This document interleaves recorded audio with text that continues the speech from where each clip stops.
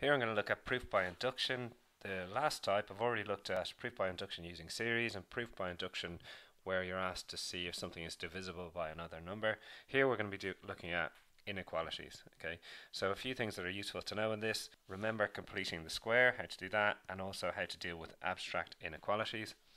If you're asked to prove that a squared plus b squared is greater than 2ab, well, what you'd like to do is get them all over to the one side, so you subtract 2ab from both sides of this inequality, and you're left with a squared minus 2ab plus b squared is greater than 0. Well, how do we prove that that's greater than 0? Well, this is just a minus b ought to be squared. Well, anything by itself is a positive number, so therefore a minus b ought to be squared is always greater than 0, so therefore it's true for all values of a and b. And we're going to be using methods like that in some of the questions that I'm going to deal with next. So the first question is, prove by induction that 2 to the power of n is greater than or equal to n squared. That is for all values of n that are greater than or equal to 4. And n is an element of the natural numbers.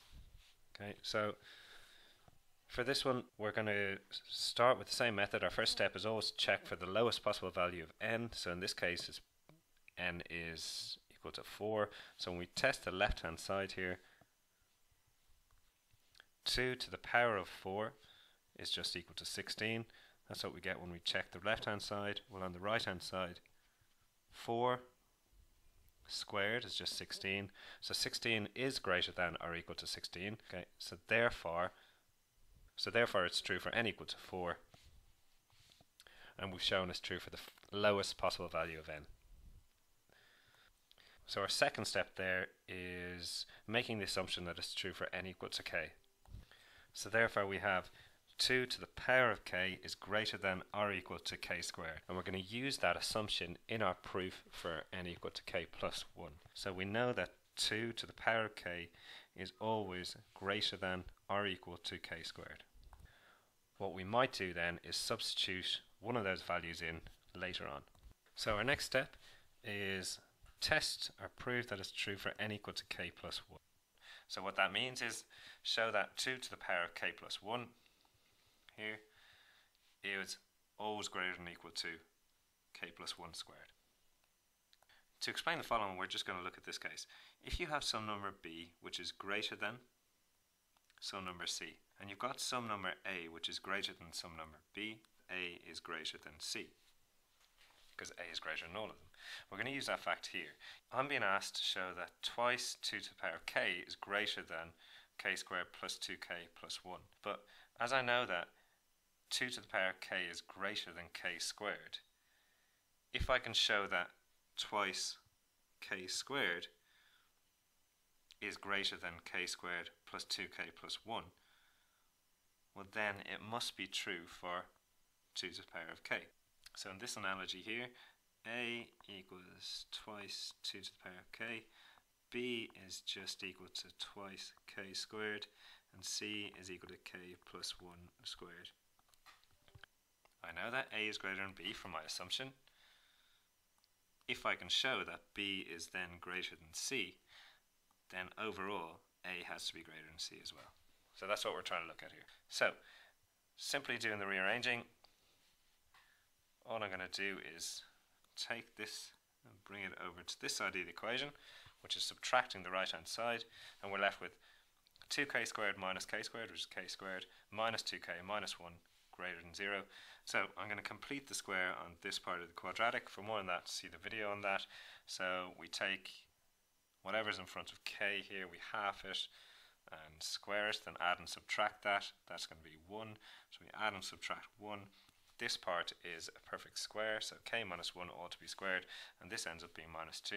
K minus 1 ought to be squared. Minus 2 is greater than or equal to 0. K minus 1 squared, bring the 2 over here, is always greater than or equal to 2. Well, that is always the case. It's always true for k being greater than 4, which is what we were started with in the question. I'm now going to look at one other example of that. Look at 3 to the power of n always being greater than 2n bar n being greater than 1 and n being a natural number. So we're going to start with testing P2 because n has to be greater than 1. Well, in this case, 3 to the power squared equal to 9. That's my left hand side and my right hand side. 2 by 2 plus 1 is equal to 5. So 9 is greater than 5, therefore true for the first case. Proposition n is equal to 2.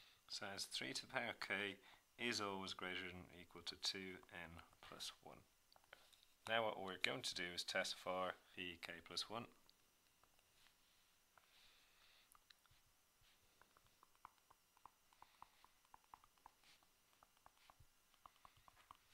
Well, if we're testing for n equal to k plus 1, we're testing to see whether 3 inside of 3 to the power of k plus 1 is greater than twice k plus 1. There's a mistake up here, that should be a k plus 1. What we do is just expand out the brackets here. 3 times 3 to the k is greater than 2k plus 3.